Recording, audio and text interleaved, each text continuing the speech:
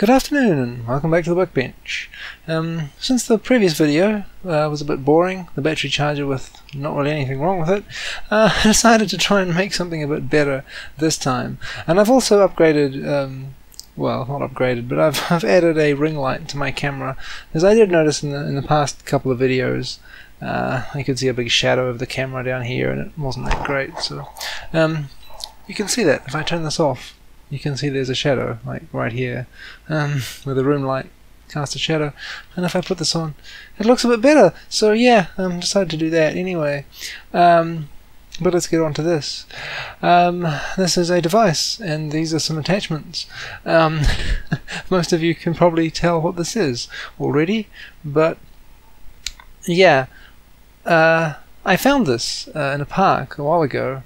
There was no one around, and it was, I don't know, can't remember what day it was, but yeah, there was no way of knowing whose it was and anything, so I grabbed it. It seemed to work. I didn't actually test it. I don't use these things myself, but yeah, it seems functional, and I thought, hey, I might keep that. It might be useful for something. And then I saw a video where apparently you can buy soldering iron tips for these and use them for that instead, and I thought, well, that's a good idea, so I bought some off AliExpress, I think, and I'm going to test that out and see how it goes. And this thing is yeah, quite good one actually. So I've read. I just turned the light off because you can't see the screen otherwise, but we've got this this little OLED, I think it is. There we go, and that's the wattage apparently, so you can actually adjust that. It goes all the way up to 50 watts. You can also change it to like constant current mode or something as well. It's quite versatile, it seems, but I've set it to 15 watts just to see how that goes to start with. Yeah, apparently you can have different options for it and different things for, you know, different heating elements, and they can go quite high, although these tips here apparently are only rated for maybe 25-30 watts at maximum, and even then I did see some of the buyers saying, left feedback saying that the heating coils burnt out at that high power, so I'm just going to start with 15 watts and see how that goes. I'm not going to try to do it too high, although it does give you some spare heating elements with it, so that's kind of useful. So yeah, who knows, if I break one, then it's okay. I've got 3 spare, so it's not too bad. You get what do you get actually? Aside from the heating elements there, hang on, bit of a mess. I'll just put those aside. I don't entirely sure how these work. I haven't taken them apart. I guess this brass bit or whatever it is, that unscrews. And what do you have? You got the heater inside this. I don't know. You can take that apart and replace it. Anyway, so you get a standard pointy conical tip there. You also get a sort of flat knife tip and a sort of flat chisel tip, I guess. Kind of. Yeah, I think it's a chisel tip, isn't it? Not a horseshoe one, because that would have a divot inside for drag soldering. Anyway, that's a thing, so I probably should turn the light back on, shouldn't I? That's the whole point of having it. Anyway, so yeah, so these tips look alright. They screw just straight into this connector here like that, although this is actually a little bit dirty, I've just realised. You can see there's kind of some dirt in there and some gunk, and it doesn't look that great, so I'm just going to clean that up first, and then I'll screw one of these tips in and we'll test it out. Alright, so first I'm going to try and get this bit of wood or whatever it is out of the bit down here. You can see that on the side there. Yeah, I don't know what that is, but that's not particularly useful to be in there. And then I think it's just I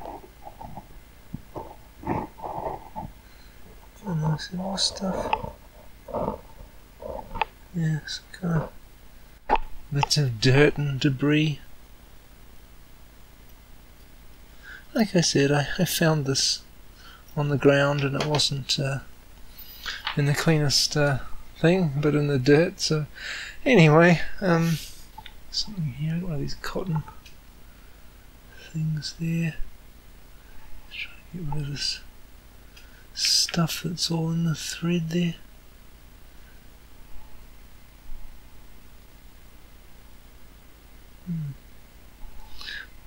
I think that might be residue from the liquid that goes in these things. I don't know. Maybe. Anyway, I do need to get a better camera at some point, I'm sure. I love how things focused on the background in the shot and not on the actual thing that I'm doing.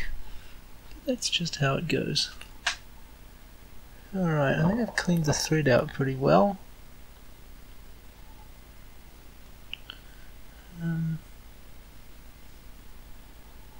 Yeah.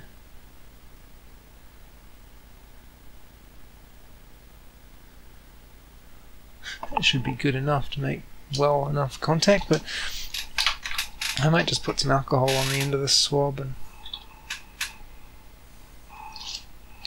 just try and get the last little bits out.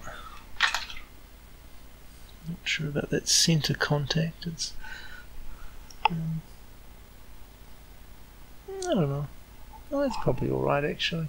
There's kind of a mark in there, but I think that's just wear of the plating from like having the other stuff attached to it, so it's probably okay.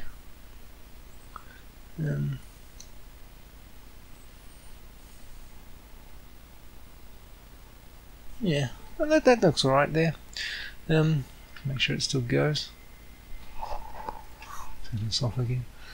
Still working? Yeah, it still seems to work. And if you press the button, it you know, it says there's an error message that the thing's not connected, which makes sense. But yeah. Anyway, I guess I can screw one of these in there now. And I just realised, you know, I don't accidentally hit the button and burn myself with it. So let's just not do that. Let's see if that screws in there alright. Looks like it does. That seems fairly okay. Now I'm going to turn this light off here and see if it says anything. So if I just bring this up here, now we see it says 1.32 ohms. So it does detect the element now. If I hold this down, comes up with a voltage. Seems to be working. Yeah,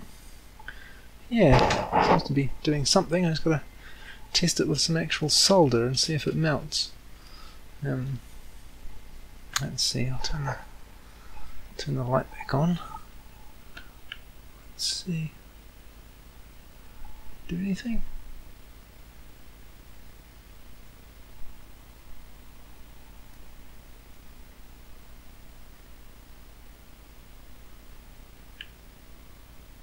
Oh yeah, there we go. Does seem to be working, which makes sense. I probably need to charge this thing. Actually, I haven't charged it at all since I had it just lying around. So I might have to just stop the video and charge it before I continue with the actual soldering test that I was going to try. But I mean, yeah, it does seem to do something, and that's even on just 15 watts. Seems to be working quite well actually. So yeah, that's quite useful. I think hopefully this could be quite useful as a little portable soldering iron that I can take around rather than sort of dragging my normal mains powered one around and trying to run an extension cord if I want to do something outside, like in my car or something. But anyway, so that seems good. That seems to work. I'll just get some components ready to solder into a PCB and I'll give it a test to see how it actually performs doing some actual soldering work. Alright, so I've got a board here with some parts on it. I haven't populated the whole thing because that would take too long. But yeah, just a few resistors and a couple of diodes, different sizes, a little bit different thermal mass, I guess. See what happens. This is for a power supply that I want to build, sort of a secondary adjustable and current limited power supply I can use for testing things. I have noticed that, you know, having one power supply sometimes isn't enough, so I figured I'd make another one. Anyway, yeah, so let's give this thing a test and see how it goes. I did notice something annoying though. Trying to unscrew this. If you grab the bottom and go to unscrew it, it just unscrews the actual tip thing and gives you access to the heater. So I guess unscrewing this connector from the device would require a pair of pliers or something. So it's just something to watch out for with these particular tips. I don't know if there are other designs you can get that don't do that, but I bought these ones because they seem the highest power and hopefully the best quality, and seeing as this thing can do 50 watts, I figured it made sense to get the best ones I could. So yeah, just a thing to note, to look out for with this kind of thing. But I'm going to start with the smallest components first, so these little diodes here, and then I'll move on to the bigger parts and the resistor and everything, and see what happens. So yeah, I mean this should be very easy for this thing to do these joints. I think it's a single-sided board, small things.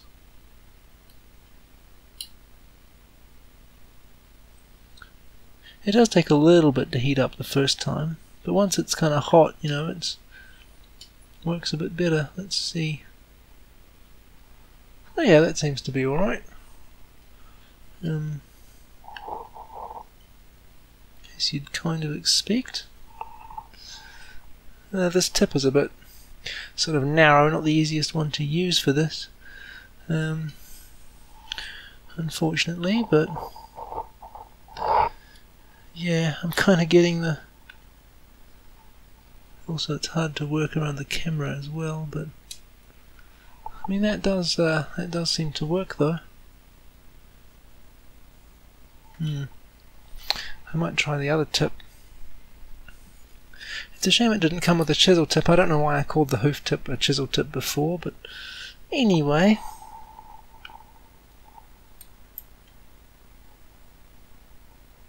I feel like I'm soldering more with the side of the tip, like down here, on this edge here, rather than the actual point.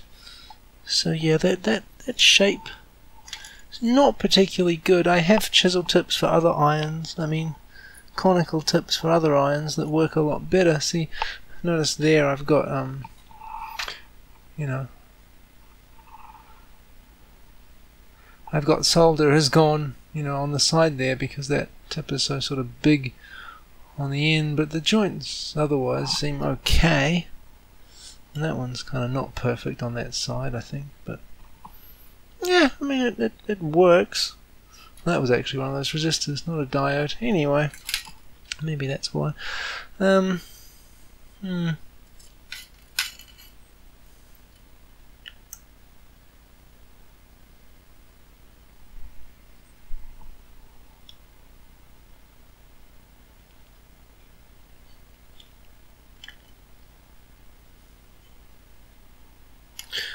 Yeah.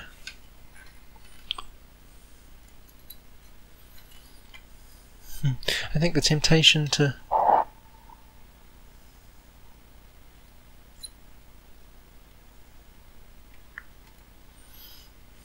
leave this thing going too long. I don't know, you know how, again, someone said that the tip's burnt out when they put the power too high, so I don't want to run it like too long and cause a problem, but yeah, it certainly does seem to work, which is not really surprising. You'd expect it to work, I guess.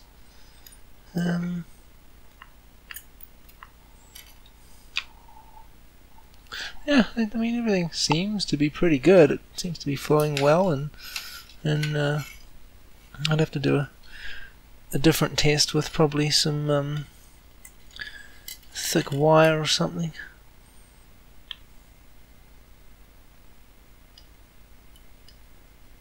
If I wanted to assess its performance really, but it's certainly not struggling with this at all.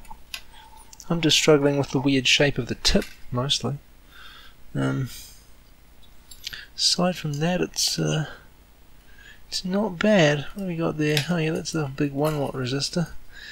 This one here, it's kind of got a bit more thermal mass, I guess. And this big track next to it. Yeah, that's a bit harder to do there. That's taken a little bit of extra time, but it's doing it. It's definitely got it done. Yeah.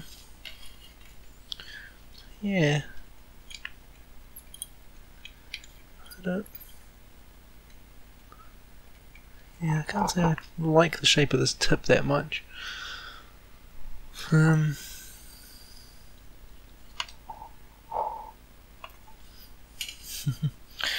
might try changing to the other one.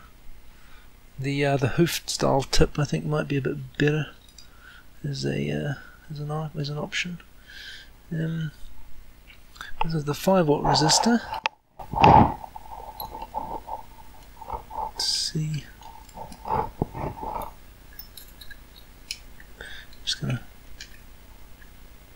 Didn't see any point in cutting that lead off, it was so short, so I decided to just bend it over and solder it in as part of the whole board.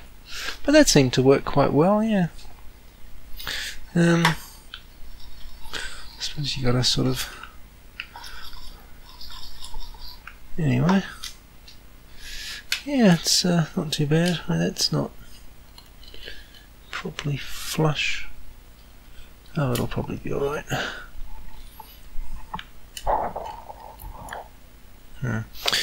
Maybe I need to push this down or something.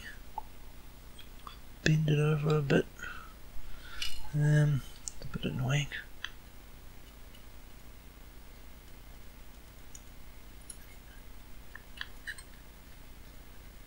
It's just floating up in the air. That's not very useful. Let me just grab this resistor and heat it up and pull down so I can get it flat on the board. Yeah, there we go. That's kind of worked. How's that? It's alright. It's kind of on a lean now, but I can fix that later, I guess. Yeah, that lead's a bit annoying.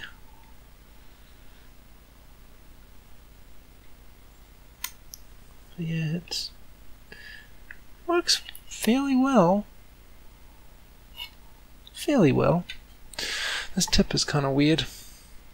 I think I'll change to the other one and see how that works. I guess I have to wait for this to cool down before I can unscrew it without burning myself though. But yeah, it certainly does function at the very least. And that's even only on the 15 watt setting, which I had it on. I can always turn that up a bit. I wonder what if I go for 20 or something. Maybe I'll go for 19 watts. See how that goes. I mean, it's not much difference to be honest. Actually. Although I wouldn't expect there to be much of a difference between 15 and 19, but yeah, as I suspected, you can get some sort of needle nose pliers with grips on them and just sneak them in there and grab the base to unscrew it. Kind of annoying, but that just seems to be how it goes. Otherwise the other bit just unscrews itself off that base. So yeah, not ideal, I guess, in terms of usability, but I mean it does work obviously.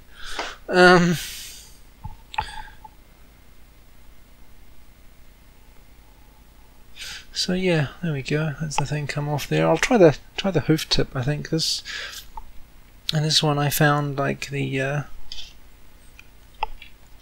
if I can get this to go in focus, but I found this kind of steep angle and narrowness down here, and I was ending up soldering like with this part of the tip mostly, and then that would kind of make solder bridges. Well, I didn't make a bridge, but I got solder in places I wasn't meaning to get it. So I don't know, it's a bit short and thin, and yeah, a little bit more difficult to work with than the conical tips I'm used to, which are longer and thicker. I'll try the other tip and put a couple of capacitors or something on this board, or more resistors, and I'll do a test and see if that's any better. I suspect it should be. Before I dig in my part boxes for different parts and things, I just noticed I had this little calibration trim pot for it, so I'll solder that in using this hoof tip. Not a very good thermal test, but you know, I'll just see if it's easier to use this tip. I think it will be. Let's just activate it, tin it.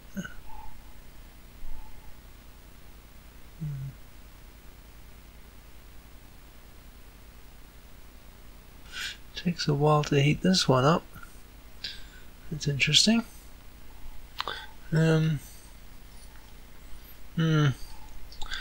Yeah, I wonder. Let's just see if that works. Oh yeah, that works fairly well. That is easier to handle, I think. I mean, it doesn't help the doing it around the camera and everything, but I'd say yeah, this one is probably the best one for at least circuit board work anyway.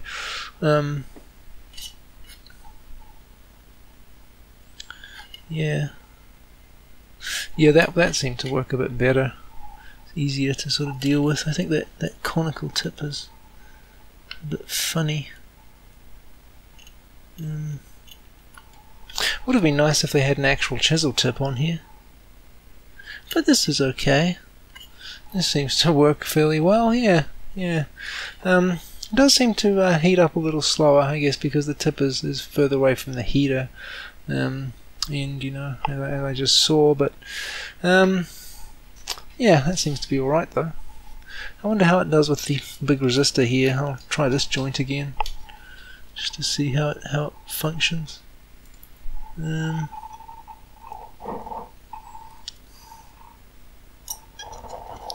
yeah, it gets there eventually. Yeah, not too bad. Right, so I'm just going to add some signal diodes in here, just 4 of them. I was going to put the power diodes in as well for the rectifier, but I didn't drill the holes big enough, and also they're quite close together, and I'm not sure. I might end up putting an external bridge rectifier on or something separately. So I'm not going to worry about that right now, but I'll just do these small diodes here. Just to see how this thing goes with longer leads. I do realise soldering that trim pot, it had very short leads, so it might have been easier because of that, but we'll just see how this goes.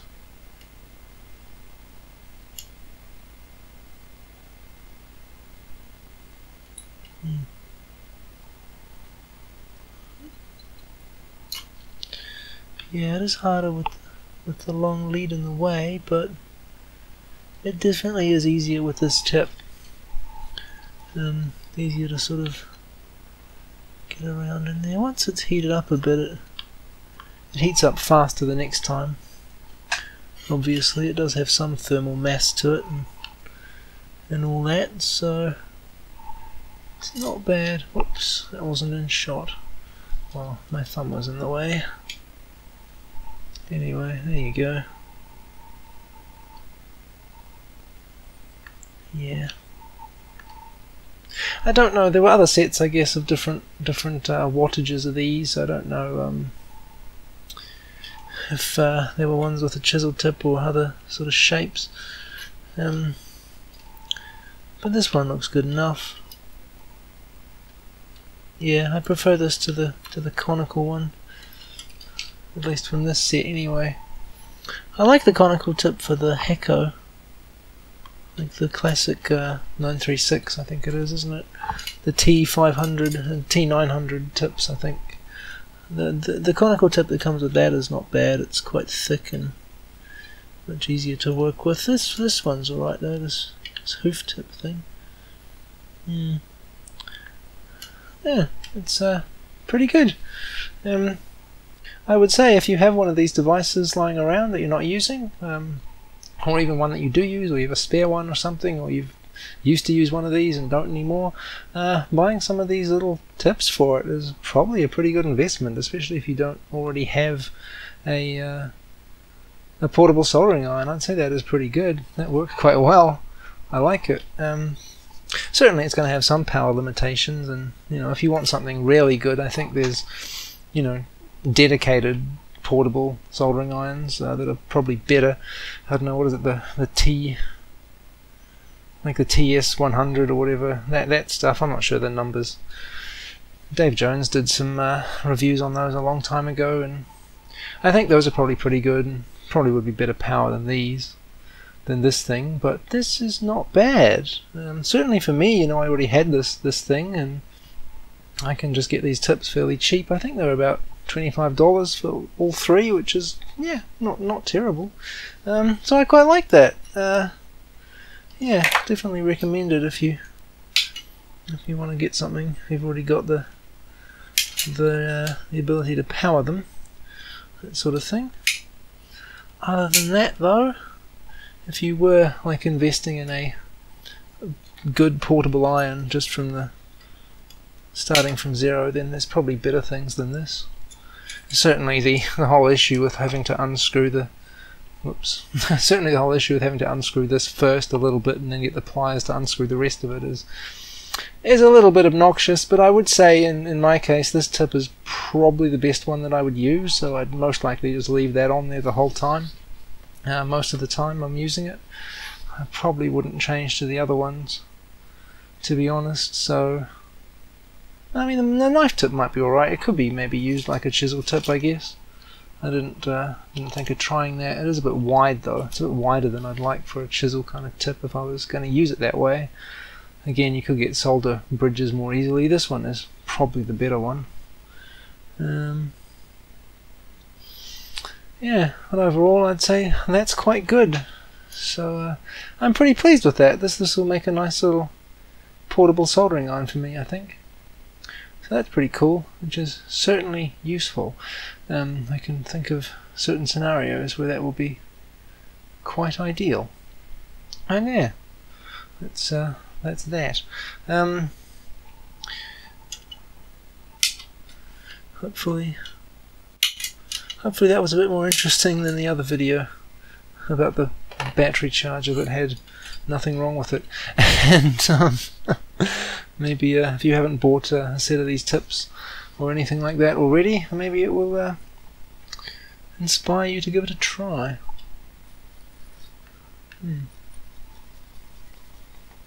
Definitely some compromises with them, but also the convenience factor is kind of outweighs that, I guess. I'm not sure if I'm going to try blasting this on full 30 watts or whatever it was supposed to be. I don't really want to burn the elements out, but it'd be a bit of waste. I couldn't, and annoyingly I wasn't sure if you could buy the elements separately. They seem to only come as spares with a whole tip pack, so I don't want to risk like doing that. I'm not sure though. I'd have to have another look. Yeah, as it is, I think it works okay. If I have a need for it to have a higher power at some point with something I'm doing, I'll risk it, I guess, and then turn it up a bit higher. But other than that, though, it does seem alright. It does seem alright indeed. Anyway, hopefully that was interesting. Hopefully that was useful. And I'll see you next time.